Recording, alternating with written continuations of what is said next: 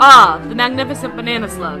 As you travel the trails of Islandwood, you may come across one of these fascinating creatures.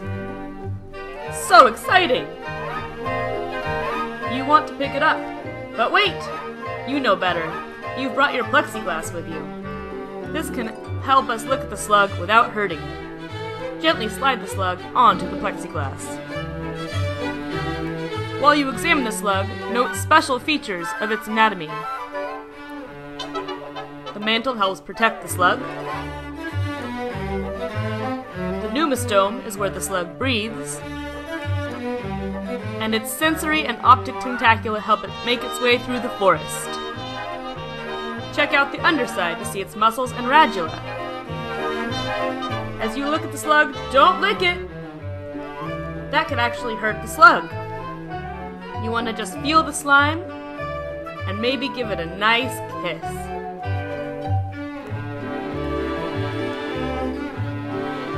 Great! Before you go, let your little slug friend go.